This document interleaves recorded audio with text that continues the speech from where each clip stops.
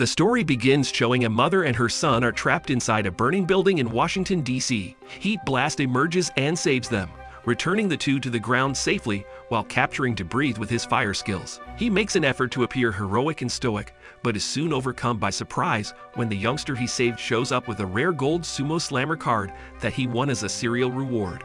As the fire was a deliberate ruse to divert attention from a jewelry shop heist, Gwen and Max drove up to fetch him up. Heat Blast follows the criminal's getaway vehicle in the RV. He launches a fireball at the automobile while hanging out the side, bringing it to a stop. Prior to the arrival of the police, Heat Blast coerces the thieves into exiting the vehicle and turning themselves in.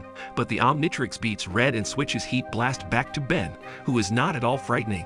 A police officer orders Ben to move aside as he begins to modestly claim credit for stopping them. Ben becomes irate because, of course, no one will think he was the hero.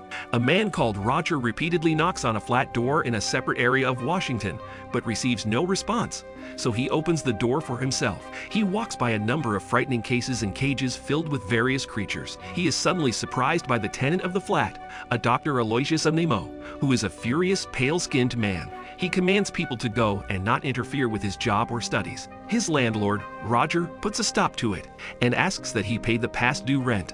Dr. Animo sets a frog down and chooses to demonstrate his invention to Roger while donning a strange-looking helmet and vest. It is described as a transmodulator capable of causing genetic changes. When Roger laughs at it, it is applied to the frog by Dr. Animo, who causes it to expand enormously. The doctor giggles as it manipulates Roger in its mouth and says that he just needs a few more parts to finish his project. When a promo for a brand new superstore named MegaMart appears on his TV at that same moment, he notices it. Ben notices the cereal where the gold Sumo Slammer card may be won when the Tennysons are shopping in the MegaMart themselves. Ben changes into gray matter, a little extraterrestrial that can fit within the boxes. When the shop manager approaches from behind, Gwen is compelled to hide gray matter and accept the blame after she discovers him opening practically every item in the aisle.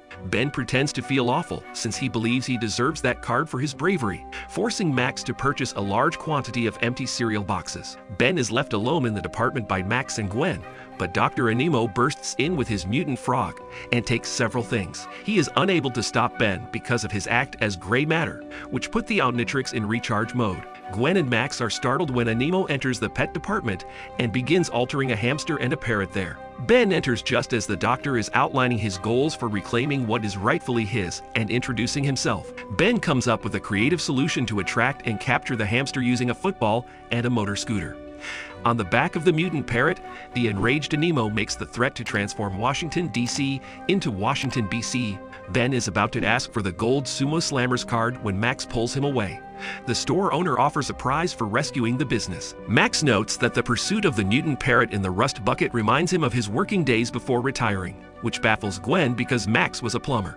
Max responds to Ben's whining about not receiving compensation for his problems by saying that being a hero and knowing that you have done good is itself a reward. Animo was a veterinary scientist who conducted genetic experiments and grew upset when he didn't receive an award, according to Gwen, who stops by to share what she's learned about him. Max loses track of Animo, but Ben realizes he's going to the Natural History Museum after thinking about the doctor's advice. After finishing his work on his transmodulator, Animo has finished the museum and they move inside. He revives a mammoth in the display and leaves it to deal with them while he flees because he now has the ability to reanimate dormant cells. While Gwen and Max pursue Animo, Ben changes into 4 arms and uses them to wrestle the mammoth to the ground. They discover him riding a Tyrannosaurus Rex out of the museum on its back after resurrecting it from its bones. Gwen is taken hostage by the mutant parrot, which flies in. 4 Arms pursues, but is unable to win Gwen back as Animo attacks the T-Rex and catches a gold card in the T-Rex's toe while running through a Sumo Slammer's card stand. Ben and Max search for Gwen. Ben receives a piece of paper from Max that Animo dropped while making his getaway from the museum. It discusses details of the guy named Dr. Kelly, who accepted the medal in Animo's stead. They understand that Animo is after this person. The mutant parrot perches atop the Washington Monument at the same moment, still holding Gwen. She informs Ben and Max of her position via her cell phone in an emergency. Ben transforms into the flying extraterrestrial Stinkfly just as she is about to fall, saving her. Stinkfly is attacked by the parrot, and as he fights the bird while towing Gwen, Max ascends to the top of the monument. Stinkfly dumps Gwen off at one of the observation windows after spotting Max there. He can take down the mutant parrot without the added weight.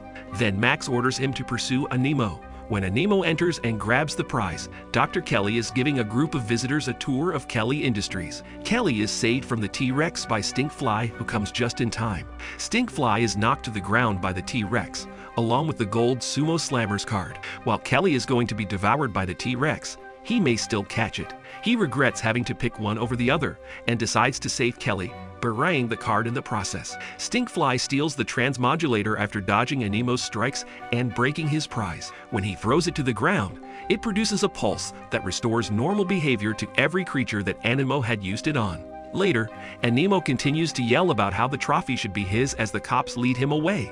Ben's realization of how fixated he was as a result of his remarks resonance with him. Ben acknowledges that preserving the city really is its own reward and preserves the transmodulator as a memento. Ben calls Gwen a dweeb after she thanks him for saving her, and they continue to call each other insults as they leave, and the story ends with this.